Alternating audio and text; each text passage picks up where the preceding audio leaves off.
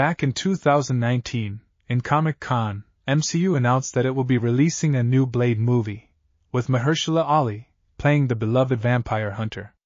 Honestly, for me, it was the best news in their Phase 4 announcement, because I'm a huge fan of the Daywalker. The first Blade movie was visually stunning and stylish. Who could forget the opening scene, where we see vampires, drenched in a shower of blood, in an underground rave party, and then, Wesley Snipes enters, clad in a black trench coat.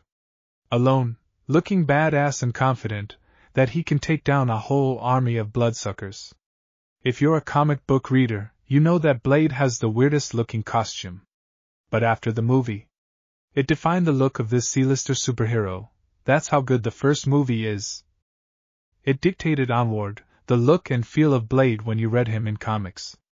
Similar to the original Sam Raimi Spider-Man movies, a lot of people still look up to Blade, except you, Blade Trinity, as one of Marvel's best outings in the cinema. Unfortunately, the production of the new movie hasn't been smooth sailing.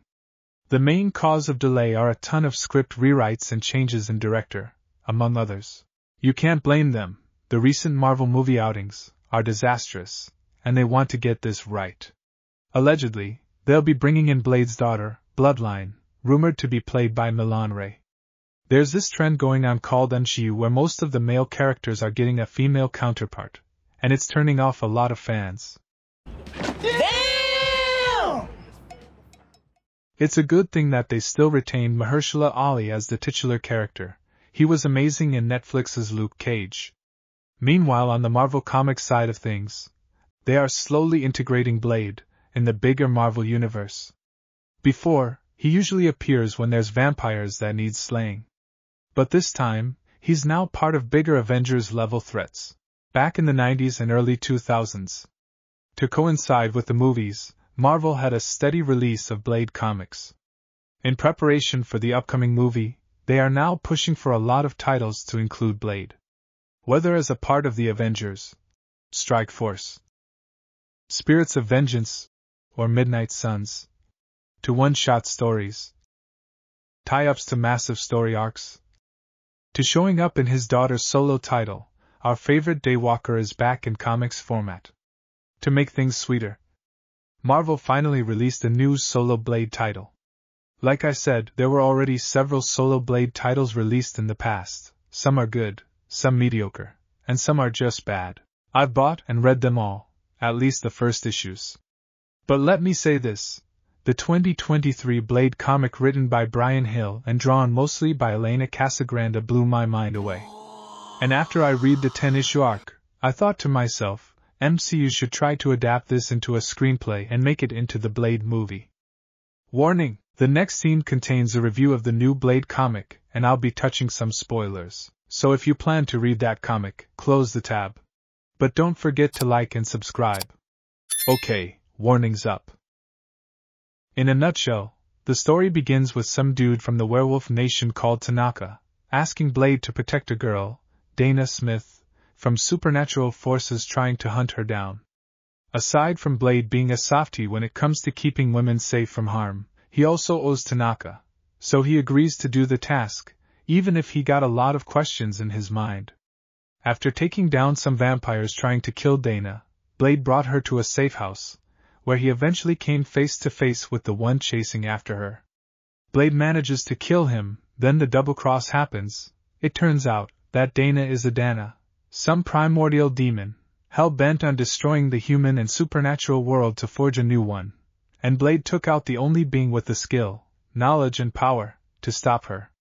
It's a great twist that's actually been used several times on a Blade comic, where he gets betrayed by a woman he was supposed to save, but the dialogue and meticulously drawn frames by Casagrande gave this trope a fresh new take. I particularly like the shedding of her human skin to reveal the true form of our big baddie. From there on, Blade goes on a quest to stop Adana. He teams up with his ex-girlfriend Tulip, who also happens to be an arms dealer of supernatural weapons. He also meets Ratha, a girl who is part of an ancient group formed by Doctor Strange to keep the Adana on check. A hateful Doctor Strange also joins them on the quest for the ultimate weapon, Lucifer's sword, the Lightbringer.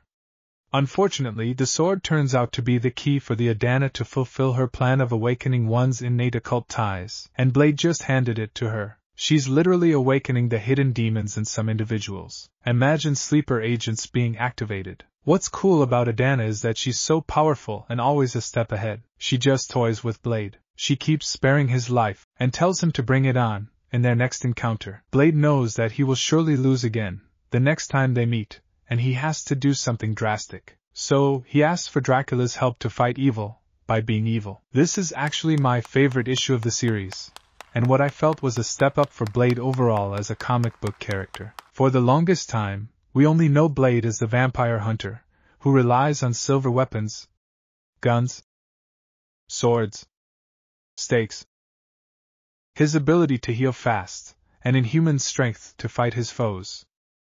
Dracula finally unlocks Blade's vampiric abilities. This time he can turn into a wolf, turn into mist, and so much more. With his new powers, Blade goes on a quest again, to find answers on how to defeat the Adana. I felt that the issue with the Hulk seems fillerish and unnecessary. But it is a good peek into Adana's new world where personal demons are unleashed. Then, Blade goes to Satana and asks her to send him to Hell to find more answers on how to stop the Adana. In Hell, he is reunited with Draven, the only guy who can stop the Adana, who Blade killed in the first issue, and brings back his spiritual form in the mortal world.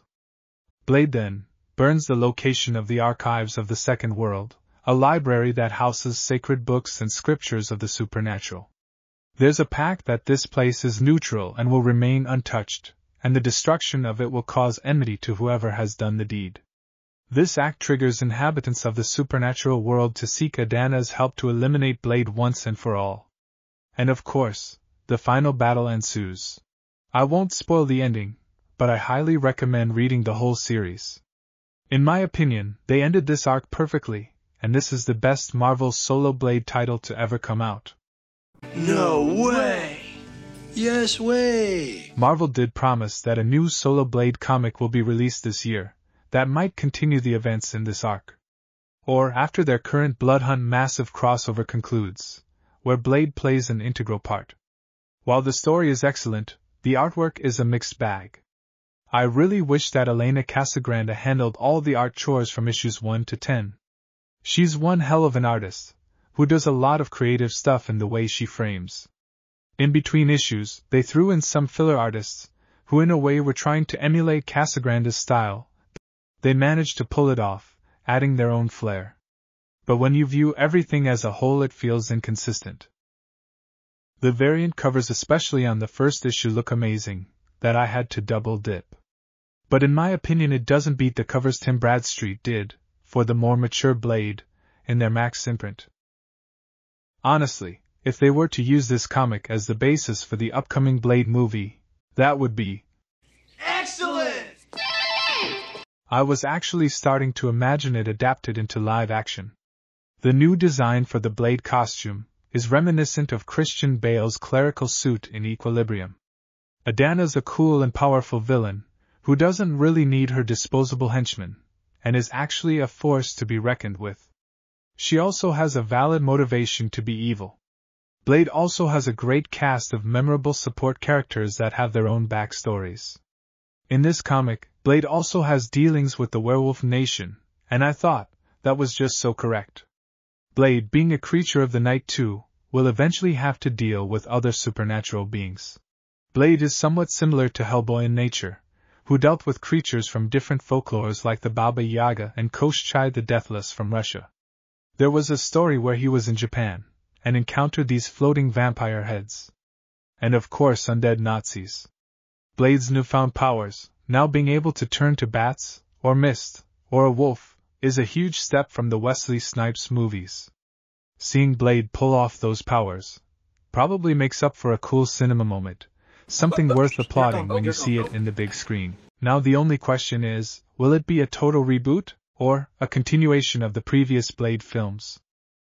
For fans of Blade, the release of the new movie might take longer. But it is a good thing that Marvel, even if it's just in the comics, put the spotlight back on our favorite vampire hunter. Go pick up this recently concluded Blade solo series, or go get the Blade Early Years Omnibus. You can even check the Blood Hunt Mega Crossover. The more people showing interest on Blade, the better the chance of Marvel fast-tracking the movie.